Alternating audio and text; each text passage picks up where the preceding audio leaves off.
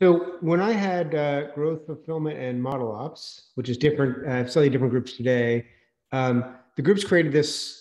They didn't want to coordinate on promotions between the engineering managers and senior engineering manager and me in Slack and Google Docs.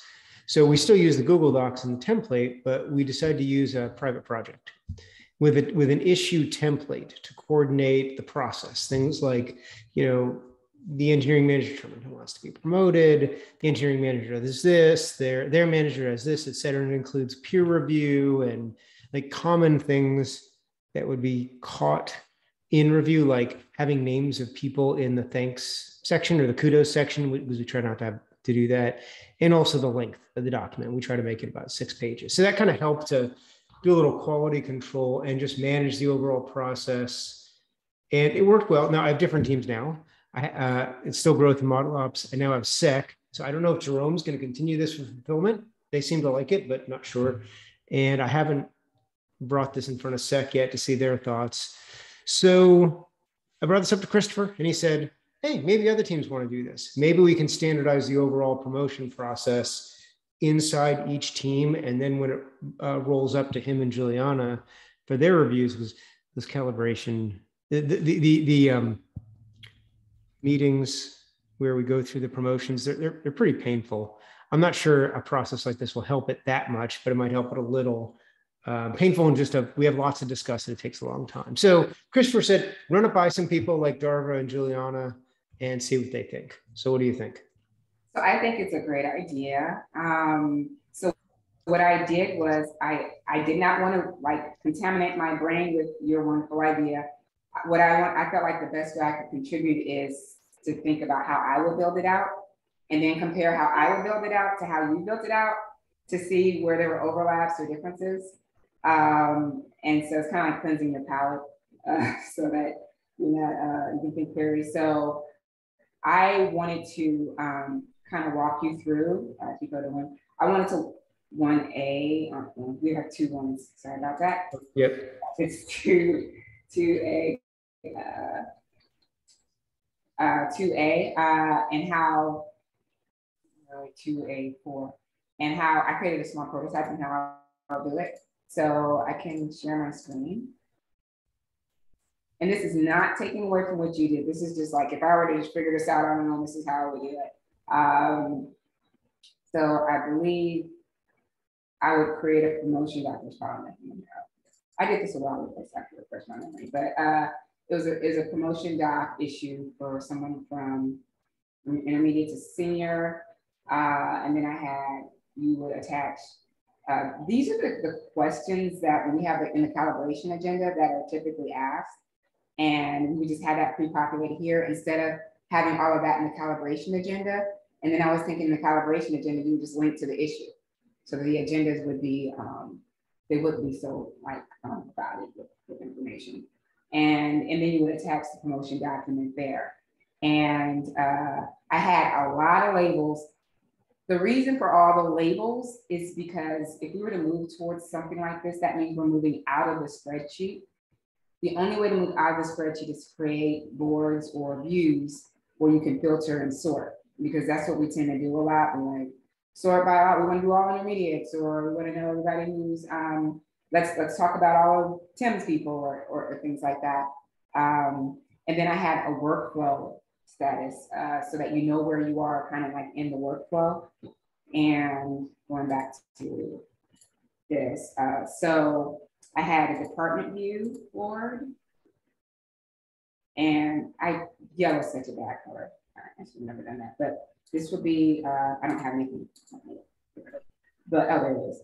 So for the development department, you could see where everything is. So awaiting performance, whatever I have there. I can't remember all these. So awaiting peer review, in peer review. So just like our normal workflow statuses. So if Christopher was interested in like seeing where we were, or Juliana, because she's checking, but then we could have the sub-department view so that Tim could kind of see where all of his were.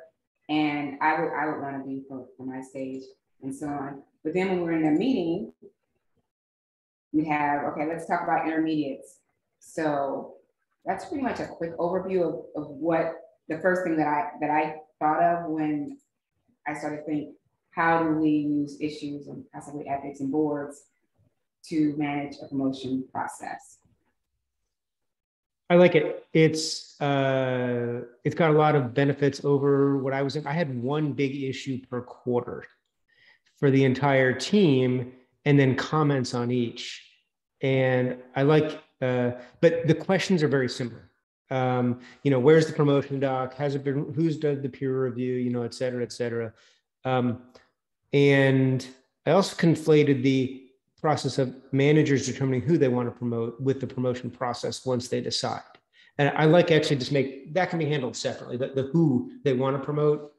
I would like managers make sure you tell me by this date, because if you don't, then they're not going to be considered. But that's kind of two different processes. I really like the labels too, and having the issue boards. The one thing that came up is with both is, so we could have one project that includes all engineering managers, senior engineering managers, and directors, and Christopher and Juliana.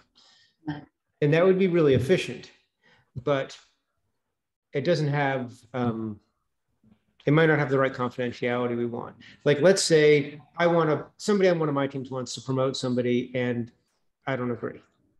Like, should my peers, should you know about that, right? Or should that be kept inside the team? Some might want to keep that inside the team, like the internal debate on a team at the senior manager level or director level before it gets to everybody who's a leader.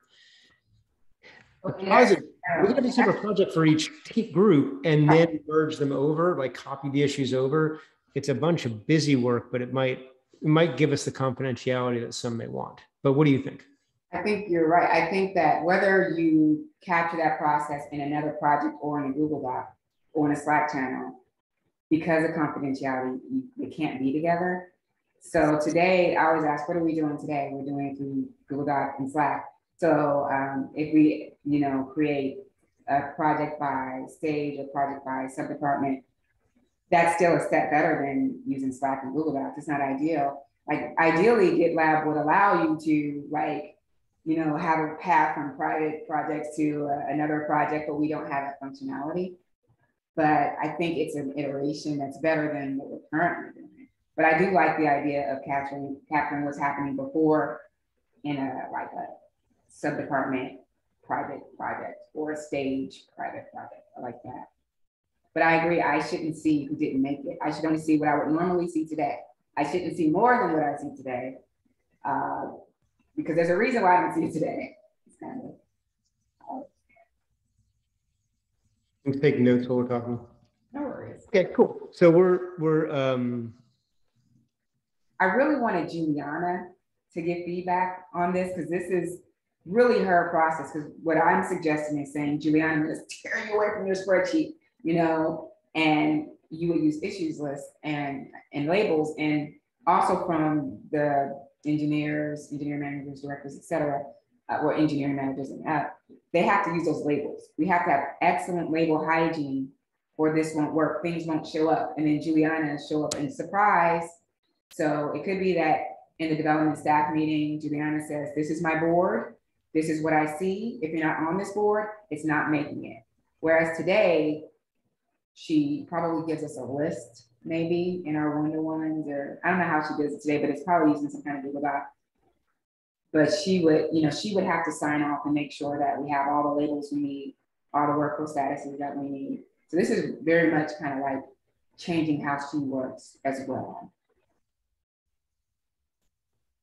Yep, makes sense. So what I'll do is I have a one-on-one with Juliana every 2 weeks, I think. Every 3 weeks. So it's not. I actually have a call with her right after this one. Okay. So why don't you run it by her and then let me know. How's that sound? Sounds good. It's very timely. And then we can collaborate on an MR for the handbook on here's our process, here's our examples. It's all draft. And, since you and I created together, I'm sure we'll do it. I wouldn't want to force it on the other teams necessarily until we try it, but maybe we try it for 1 quarter like make it optional for everybody for 1 quarter, except for you and I, and and then we'll see how it goes. And then if it goes well, then make it require, iteratively improve it, make it required for everybody else the next quarter. That sounds good, iteration. And so when we do it, we'll just tell Juliana, like she'll have two places to look. She'll look at the spreadsheet and our boards, but it's part of her learning if that board works for her too. So I think that makes sense.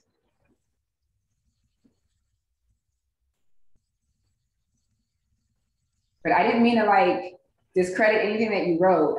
It's just kind of how once I see what you wrote, I probably wouldn't be able to come up with anything. I'm like, oh, this looks good, So that makes perfect sense. Yeah, it's always good to kind of clean room it, so you're not unduly influenced by previous work. No, it's good. Like you might have not had the idea on the issue labels because I wasn't using that, and that it makes it so much better, so much better. But I never even had the idea to do this through GitLab. It never even crossed my mind. And I think just you bringing it up, oh, this could really work. So thank you for even coming up with the idea. Cool. Well, thanks, Darva. So let me know how it goes with Juliana, and then I'll do, unless you want to, I'll do the first draft of the MR, and then tag you for your review before we, and mine will also be, this is a draft process, not the process. And then get your feedback on Juliana's, if Juliana's good with us going forward with this, and then go from there. All right, sounds good. Cool. Thanks, Darva. Catch you later. Bye.